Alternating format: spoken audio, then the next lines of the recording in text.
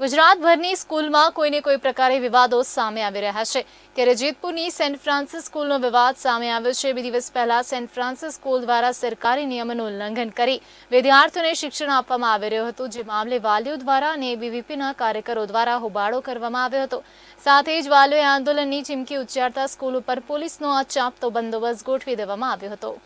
छेल्ला 4 दिवसथी जेतपुरनी Saint Francis school विवादमां सपड़ाई छे। आ school द्वारा प्रथम तो सरकारनी गाइडलाइननी उपेक्षा करी स्कूलमां अभ्यास शरू करावो, त्यारबाद स्कूलमांथी वालीओने पाठ्यपुस्तक फक्त स्कूलमांथी ज लेवा दबाण करवामां आव्युं। साथे ज वालीओ पर दबाण करी स्कूल फी तात्कालिक भरी जवानुं कहेवामां आवी रहेल छे, जेने लईने वालीओमां रोष साथे विरोध बहार आव्यो हतो अने विद्यार्थीओना वालीओ द्वारा उपवास आंदोलननी चीमकी आपवामां आवी हती। आ आंदोलन ने जेतपुर यूथ कांग्रेस द्वारा समर्थन आपवामां आव्युं हतुं, जो कि वालीओना उपवास आंदोलननी चीमकीने पगले सेंट फ्रांसिस स्कूल पर Rajkot मददनीश police vada सहितनो police staff घटना स्थळे पहोंची गयो हतो અને કડક બંદોબસ્ત ગોઠવવામાં આવ્યો હતો। જ્યારે યુથ કોંગ્રેસના કાર્યકરો આંદોલનને સમર્થન આપવા માટે આવતા પોલીસે આ કાર્યકરોની ધરપકડ કરી હતી।